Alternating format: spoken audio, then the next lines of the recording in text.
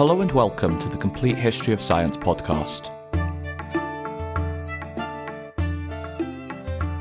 How is history made? Well, in the 19th century, the historian and philosopher Thomas Carlyle formulated a theory which became known as the Great Man theory of history. Carlyle believed that historical events were largely shaped by the actions of great men. Men who, through their intellect, or perhaps their political leadership or military skill, shaped the course of history. And it's true that history seemingly provides many examples of such men, whether it be Napoleon, who shaped the political map of 19th century Europe, or Julius Caesar, whose actions led to the downfall of the Roman Republic. In more recent times, we might also reformulate the Great Man theory to include female figures such as Margaret Thatcher, who dismantled the post-war welfare state in the UK, and whose influence has shaped the political status quo across the Western world. However, the Great Man theory of history is largely out of favour with most modern historians. History is frequently too complex to be explained by the actions of a single individual, however strong-willed that person may be. Instead, history can be viewed as a consequence of the collective actions of millions of little people, as well as the institutions, culture, and societies which those individuals produce. In this view, society at large creates the material conditions necessary for so-called great individuals to act. The Great Man theory of history, however, is still interesting to consider in the context of the history of science. In science, there are undoubtedly some men of genius: Archimedes, Newton, Einstein, von Neumann. Each possesses a creative and analytical intellect which is difficult for most of us to comprehend.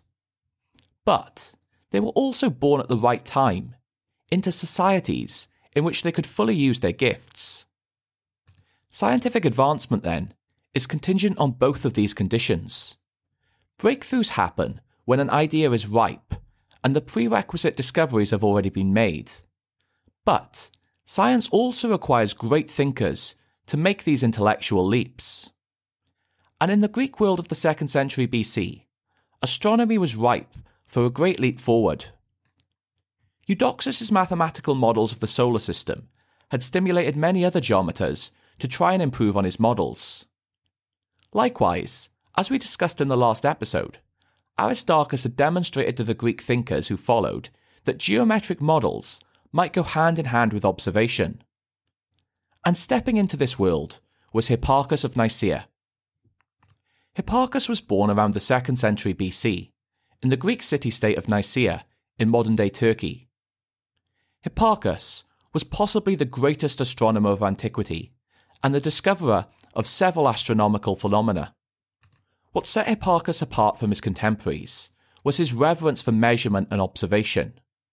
To give an example, Hipparchus made improvements on Aristarchus' measurement of the size and distances of the sun and moon. Like Aristarchus, he constructed geometrical models of the Earth, sun and moon, but unlike Aristarchus, it's clear he derived his values from observation.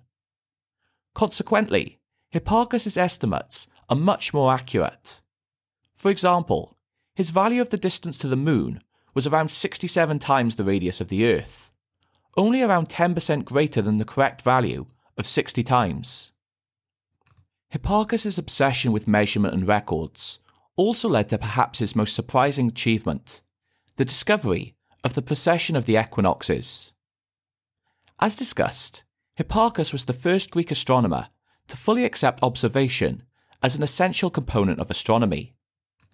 His predecessors had left some records.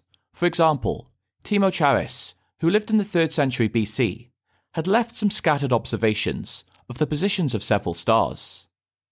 Hipparchus, however, greatly expanded on these observations, and in doing so, noticed that during the 2 centuries which had elapsed between these measurements, the constellations had consistently shifted around 2 degrees eastward on the celestial sphere. He then noticed the same anomaly in the position of other stars of the zodiac. In modern terms, this happens for the following reason. The Earth is tilted on its axis with respect to the Sun at an angle of 23.5 degrees. This axis, however, rotates, which is known as precession. This means that over time, the Earth will point in a different direction compared to the stars, which change their relative position in the night sky. For example, the current pole star Polaris will over time shift away from the North Pole. This change takes place over a very long time period, roughly 26,000 years, to complete one rotation. While he can't have fully grasped these implications, Hipparchus' respect for observation meant that he didn't dismiss this as some error, but insisted it must be a real phenomena. Because these observations by Timocharis were dated, Hipparchus was able to calculate that the longitudes of the stars were changing at a rate of around 1/100th of a degree per year. However, Hipparchus' importance in the history of science goes beyond any individual discovery. Hipparchus' greatest achievement was as a figure in the development of astronomy as a science. To understand this contribution, it's best to look at an example. As we've already discussed several times, the seasons, or more specifically the times between the solstice and the equinox, varies. Hipparchus improved upon previous approximations and took his own definitive measurements of the lengths of the seasons. These were spring, 94.5 days, summer, 92.5 days, autumn, 88 1/8 days, and winter, 98 1/8 days, which sums to 365.25 days. Hipparchus then used these measurements as a basis to improve upon the previous models of the sun's motion. When Eudoxus had created his solar models some 300 years earlier, he'd made several assumptions not based on observation.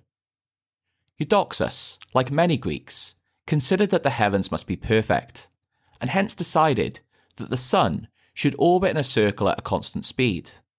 This was purely speculative, and in some ways a quasi-religious assumption, reflecting Greek astronomy's origins in philosophy. It was also impossible to reconcile with the data, which clearly showed that the seasons last for different periods. Hipparchus instead demonstrated the model can be made to work if we simply assume the Earth is not at the centre of the orbit. The Sun still travels at a constant speed in a circular path, but because it is now centred at a point other than the Earth, it appears to spend longer in some quadrants than in others. Hipparchus, a great mathematician as well as scientist, worked out a detailed geometric model for the Sun's motion based on his observations. It's worth noting we can't credit Hipparchus with the idea of an off-centre orbit, which was first suggested by Apollonius of Perga in the 3rd century BC. However, the key difference is, like his contemporaries, Apollonius was unconcerned with fitting his models to data and was only interested in the broad strokes of the theory. Hipparchus' real contribution in the history of science was to assert that a mathematical model should be worked out in detail and be consistent with observations. Unlike earlier astronomers, Hipparchus had no time for philosophical ideas about the perfections of the heavens, and was prepared to drop assumptions from his models when they were shown not to fit with the data. After Hipparchus, astronomy didn't change into a science overnight, but he did start the long process of insisting that scientific models should be based upon and measured against empirical data. This was a new way of working in the 2nd century BC, and it's one that persists to the present. Science can advance mathematical and physical models for how the world works, but unless these models conform to reality, they aren't accepted. Models also need to be able to make predictions, and Hipparchus' solar model was so successful in that regard, it could predict the position of the Sun at any time to within 1 arc minute, a much smaller interval than could be directly measured. Likewise, he was able to improve upon the estimate for the length of the tropical year, and attained a value which was only out by about 6 minutes from the modern accepted value. Part of his success depended on his improved use of scientific equipment compared to his predecessors. Hipparchus mainly worked on the island of Rhodes, on which he set up an observatory using the latest modern instruments available at the time. For example, the simple gnomon was superseded around this time by the superior quadrant, sometimes called a meridian quadrant. A quadrant is a device, usually a quarter circle, which can measure an angle up to 90 degrees. This was set in the plane of the meridian, that is, along a line of longitude, so that it can measure the angle of the sun's rays. It's possible, though unlikely, that Hipparchus was the inventor of the quadrant, but what is certain is that he used the quadrant to make his more accurate estimates of the seasons. The quadrant itself would continue to be an incredibly important device in the history of astronomy until fairly modern times, and was also a key device for navigation in the following centuries, as it allows a measurement of latitude, even at sea. In addition to making his own observations, Hipparchus was also the first Greek astronomer to recognize the immense value of the astronomical records which had come down from the Babylonians. The Greeks had long recognized that the Babylonians, whom they called the Chaldeans, were great astronomers. However, Hipparchus was the first to begin to use their huge body of data to improve his own celestial models. An example is Hipparchus' theory of lunar motion. Hipparchus used the Babylonians' observations of the lunar cycles and updated them with his own. Using this, he was able to create a reasonably accurate model of the moon's motion. I say reasonably because in reality, the moon's motion is much more complicated than many people realize. For example, most people take the lunar month to be 28 days, but if we were to measure the time it takes for the moon to go through its phases, that is from one new moon to the next, it's actually 29.5 days, called the synodic month. This is also different from the time it takes to complete one orbit about the Earth. The moon's orbit, like most celestial bodies, is elliptical, but this ellipse itself is precessing. In simple terms, this means that the elliptical orbit doesn't stay still, but rotates, and does so with a period of around 9 years. Overall, this means it takes approximately 27.5 days to make one complete orbit of the Earth, which we call the anomalistic month. The complexity of lunar motion meant it wasn't possible for Hipparchus to model it with a simple off-center rotation. So, Hipparchus introduced what is known as an epicycle. Essentially, an epicycle is an additional smaller orbit which a celestial body makes, while also following a larger circle known as the deferent. Introducing epicycles would from this point become a standard trick used for centuries by astronomers to describe the motion of celestial bodies as circular, when in reality their orbits are elliptical. While the epicycle was again the invention of the mathematician Apollonius, Hipparchus was the first to apply it in detail to the orbit of a celestial body. By using Babylonian observations as well as his own, Hipparchus could calculate the necessary parameters, such as the rate of rotation of the epicycle and deferent, which allowed him to make reasonable predictions for the longitudinal position of the moon. Hipparchus' model is actually even more complex than the epicycle deferent one I've described, as the moon is also orbiting in a slightly different plane from the sun, offset at an angle of around 5 degrees.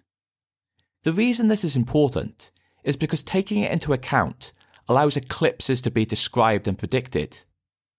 Based on the parameters which Hipparchus calculated for his model, it could reasonably make predictions for lunar eclipses, though solar eclipses, with their much smaller shadows, were more difficult. Hipparchus' successors would attempt to improve upon his lunar theory to make better estimates of the solar eclipses, but it wasn't until Tycho Brahe and eventually Edmund Halley that solar eclipses would finally be predicted. Despite having derived very accurate solar and lunar theories, Hipparchus didn't create a similar theory of the motions of the planets. The reasons for this are unclear, because he did make extensive observations of the planets. Hipparchus instead used his observations to demonstrate that the models of his predecessors were highly inaccurate, and the planets, with all their retrograde motions, are immensely difficult to predict. It would take another astronomer, Ptolemy, to finally create an accurate planetary theory some 200 years later. We'll discuss this in the next episode in detail. However, it's worth noting now the debt which Ptolemy owes Hipparchus. Much of Ptolemy's work makes direct use of Hipparchus's theories, in particular his solar and lunar models. And even his planetary theories make use of both Hipparchus's observations as well as adapting his epicycle deferent models. Historically, everything we know of Hipparchus's work actually comes through Ptolemy, whose great book The Almagest became the most influential scientific work of the ancient world. The Almagest was so great and so complete that it meant that older works such as those of Hipparchus were never copied or handed down. However, if it hadn't been for Hipparchus, it's arguable the Almagest may never have existed. Hipparchus, more than any other individual in the ancient world, put astronomy on a firmly scientific footing, and in the process, created arguably the first true science.